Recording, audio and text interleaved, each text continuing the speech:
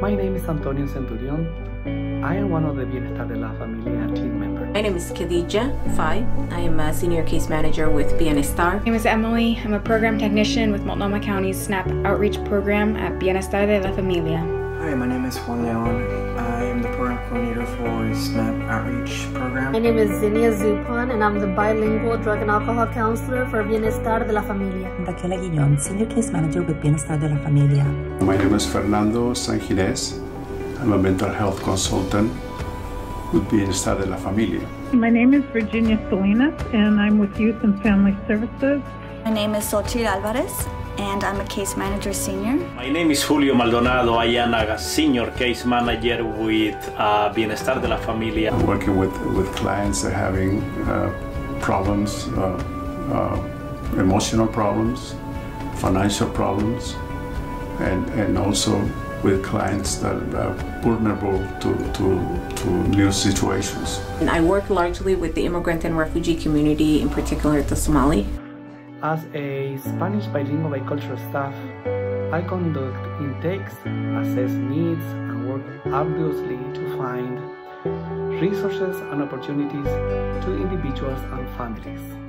What I knew for sure when the pandemic hit was that the Bienestar team, myself included, we knew that the community would be turning to us now more than ever, and we had to be ready. We had to make so many adjustments to adapt to this new concept of teleworking, at least for our program that we're used for years to provide direct client services. We are used to this on-site interactions with the clients. We apply so many tools as we discuss the client's needs. We apply trauma-informed care tools. So there's a lot of things happening on site, and with the teleworking staff had to adjust to so many things. We had to use and apply technology. We had to make some changes to their daily schedules and productivity templates to meet the new need.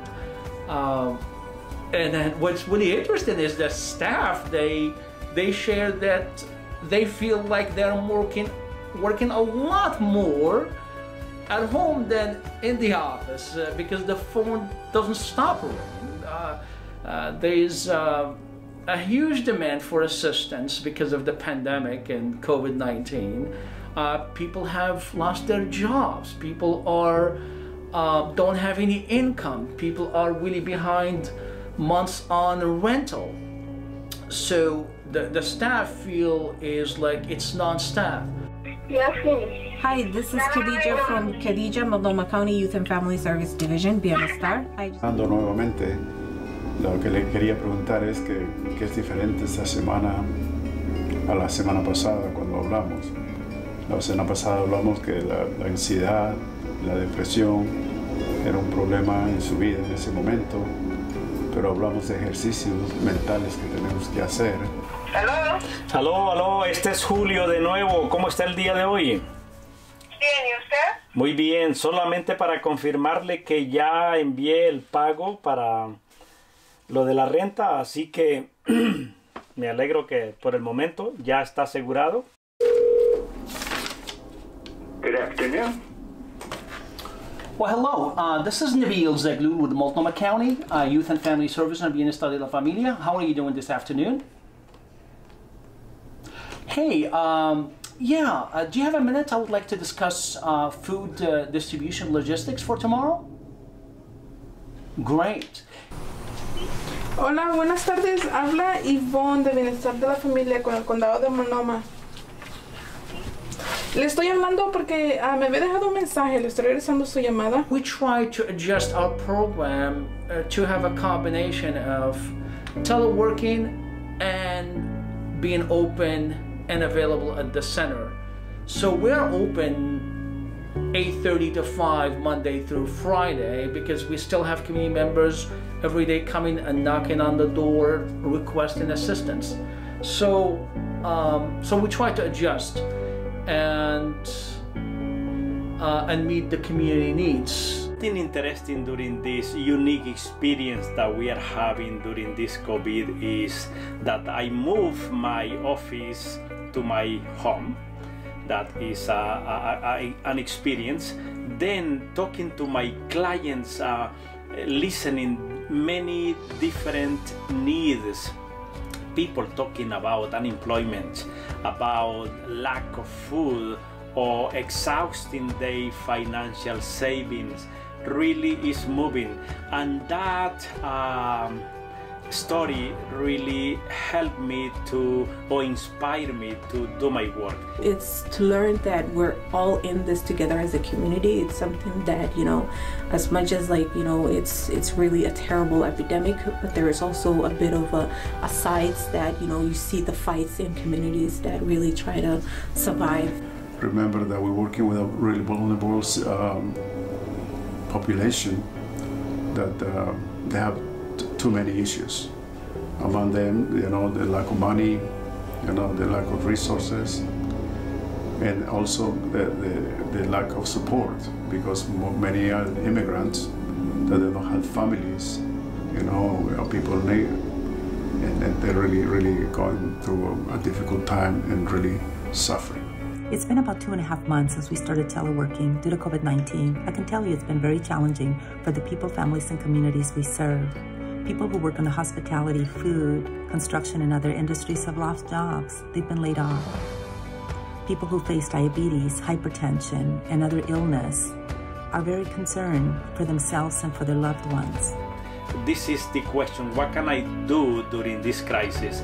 The best I can do is to offer my best, use our resources that we have in Multnomah County. And my concern is the well-being of staff, how to take care of themselves. They need sometimes to hit the brakes and take some time off.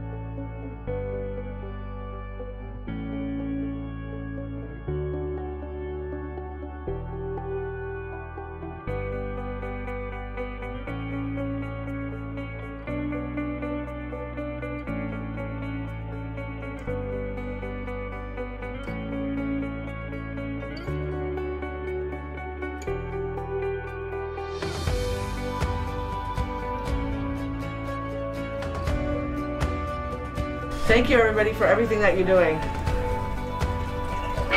Yes, it really matters and means a lot to the community, as you know. And we're all very grateful. We're a better place for you all. I truly believe that. Thank you. To me, it's something new, having to work from home. Having to telework from home is something new. It's not easy for me because I'd like to work with a person in a situation where I can see the person. This time I have to just imagine how they feel, how the people are feeling, or how the people are doing.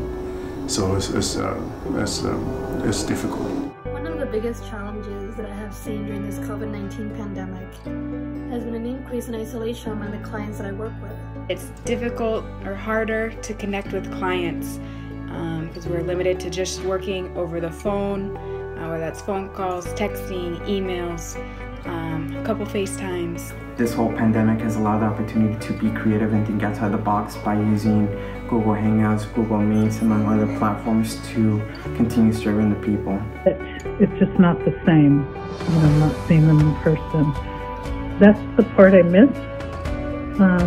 So I can't wait for this pandemic to be over. It has been really, from my personal experience, has been so overwhelming. But the good thing is, at the end of the day, it brings you that great level of satisfaction. And after resting, eating, and having a good night's sleep, in the morning you're fresher, ready to help the community again. So that goes a long way. taking care of yourselves. Soch, we'll start with you, Soch. How are you doing? I'm good. Same, pretty much. Just been going for runs and bike rides with my dog. Awesome. A dog? We gotta see a picture of the dog. How are you taking care of yourself?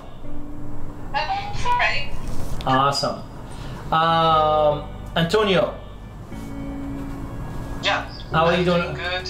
Family's doing good. You look great. You look great. I like the weekends because it keeps me busy. All those clients that I need to call, but I pretty much prefer weekdays instead of weekends. Correct. How is your buddy, best friend, Choo Choo, the dog? Doing exercises on my bike, and I really enjoy lunch today. Awesome. Yeah, I'm doing well. Nothing really to exercise, but yeah. With my daughter's dog. My coworker Loki sleeping on the job. I'm very grateful to have such a supportive team that I truly feel that we are a familia. As Bienestar staff, we want the community to know we stand with you and we will get through this together.